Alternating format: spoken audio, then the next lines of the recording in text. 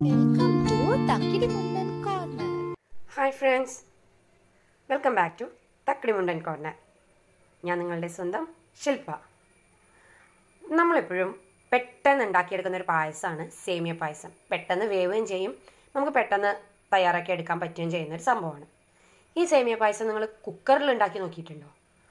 അടിപൊളി ടേസ്റ്റ് അതിന്. സാധാരണ നമ്മൾ പാത്രത്തിൽ ഇട്ട് വെറുതെ ഇളക്കി ഉണ്ടാക്കി എടുക്കുന്നതിനെക്കാട്ടിലും സൂപ്പർ ടേസ്റ്റാണ് കുക്കറിലുണ്ടാക്കിയ സേമിയ പായസത്തിന്. അപ്പോൾ നമുക്ക് നമ്മുടെ സേമിയ പായസം കുക്കറിലൊന്ന് ഉണ്ടാക്കി നോക്കിയാലോ? അതിനായിട്ട് ഞാനിവിടെ കുറച്ച് സേമിയ നെയ്യിൽ വറുത്ത് വെച്ചിട്ടുണ്ട്. നമ്മൾ റോസ്റ്റഡ് സേമിയാണ് വാങ്ങുന്നതെങ്കിലും കുറച്ച് ഒരു സ്പൂൺ നെയ്യിൽ അതൊന്ന് വഴട്ടിയെടുക്കുന്നതാണ് നമ്മുടെ സേമിയ പായസത്തിന് എപ്പോഴും ടേസ്റ്റ്. അതങ്ങനെ ഡയറക്റ്റ് ഇട്ട് കഴിഞ്ഞാൽ ടേസ്റ്റ് കുറവാണ് കേട്ടോ. അപ്പോൾ ആവശ്യത്തിനുള്ള സേമിയ വറുത്ത് വെച്ചിരിക്കുകയാണ് നെയ്യിൽ. ഇത് പഞ്ചസാര, ഇത് 1 ലിറ്റർ പാലെടുത്തിട്ടുണ്ട്, കുറച്ച് വെള്ളം. അപ്പം ഇനി അതെങ്ങനെ ഉണ്ടാക്കാൻ നമുക്ക് നോക്കിയാലോ? ഞാനിതാ നമ്മുടെ സേമിയ എടുത്തിട്ട് കുക്കറിൻ്റെ അകത്തിട്ട് വെച്ചിട്ടുണ്ട്. ഇനി നമുക്കതിലേക്ക് ചെയ്യാനുള്ളത് കുറച്ച് ഒരു 1/2 ഗ്ലാസ് വെള്ളം, 1/4 ഗ്ലാസ് വെള്ളത്തോളം ഒഴിക്കുക. ബാക്കി ഒരു പാക്കറ്റ് പാലിൻ്റെ പകുതി പാല് അത് ഒഴിക്കുക.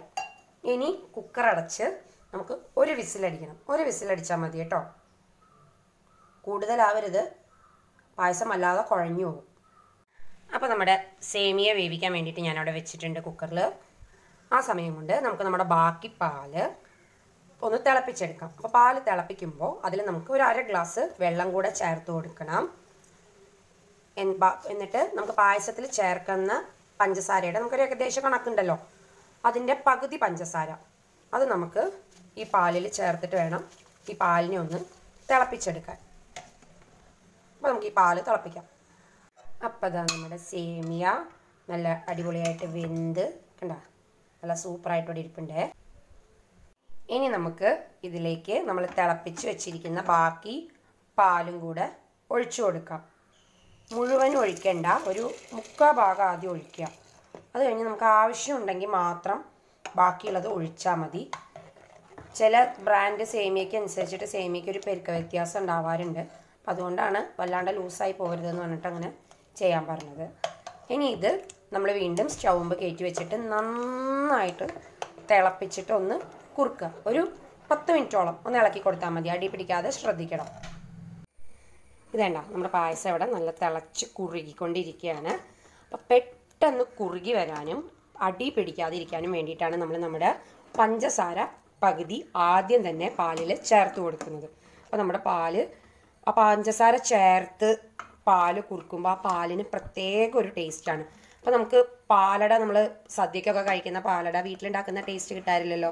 അതിൻ്റെ മെയിൻ കാരണം അതാണ്, പാലിൽ പഞ്ചസാര ചേർത്താണ് തിളപ്പിക്കുന്നത്. പാലൊന്ന് ചൂടായി വരുമ്പോൾ തന്നെ അതിനകത്തോട്ട് പഞ്ചസാര ചേർക്കും.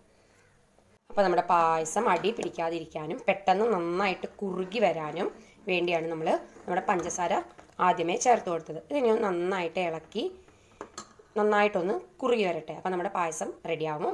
പിന്നെ നമുക്ക് അതിനകത്തോട്ട് അണ്ടിപ്പരിപ്പും മുന്തിരിയും നെയ്യിൽ മൂപ്പിച്ചിട്ടാൽ മാത്രം മതി.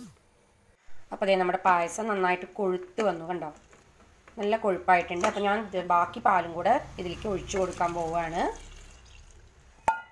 എന്നിട്ട് നമുക്ക് ഇനി ഇതിലേക്ക് ആവശ്യമുള്ള പഞ്ചസാര, മധുരം നോക്കിയിട്ട് പാകത്തിനുള്ള പഞ്ചസാരയും കൂടി ഇപ്പം ഇട്ട് കൊടുക്കണം. അപ്പോൾ ഇതൊരു 5 മിനിറ്റാണ് കേട്ടോ ഞാൻ നേരത്തെ നന്നായിട്ട് വെട്ടി തിളപ്പിച്ചിട്ടുള്ളൂ. ഇതൊരു ഇപ്പോൾ നമ്മൾ രണ്ടാമത് പാലും കൂടെ ഒഴിച്ചിട്ട് നന്നായിട്ടൊന്ന് തള വന്നു കഴിഞ്ഞ് കഴിഞ്ഞാൽ നമുക്കിത് ഓഫ് ചെയ്ത് കശുവണ്ടി മുന്തിരി വറുത്തിടാം. അപ്പോൾ ഇതാ വെറും 10 മിനിറ്റും കൊണ്ട് നമ്മുടെ കുക്കർ സേമിയ പായസം റെഡി. ഇതുപോലെ തന്നെ നമുക്ക് പാൽപ്പായസം ഉണ്ടാക്കിയെടുക്കാം കേട്ടോ. അതിനും നല്ല അടിപൊളി ടേസ്റ്റാണ്. അതിൻ്റെ റെസിപ്പി ഇനിയൊരു ദിവസം പറഞ്ഞു തരാവേ. അപ്പോൾ ഈ വീഡിയോ നിങ്ങൾക്ക് എല്ലാവർക്കും ഇഷ്ടപ്പെട്ടു എന്ന് പ്രതീക്ഷിക്കുന്നു. നിങ്ങളുടെ അഭിപ്രായങ്ങളും നിർദ്ദേശങ്ങളും എല്ലാം കമൻറ്റ് ചെയ്യാൻ മറക്കരുത്. വീഡിയോ കണ്ട് വീഡിയോ ലൈക്ക് ചെയ്യാൻ മറക്കരുത്. പുതുതായിട്ട് ആരെങ്കിലും എൻ്റെ ചാനൽ കാണുന്നുണ്ടെങ്കിൽ ചാനൽ സബ്സ്ക്രൈബ് ചെയ്യാനും മറക്കരുത്. അപ്പോൾ പുതിയൊരു വീഡിയോ ആയിട്ട് വേഗം വരാം.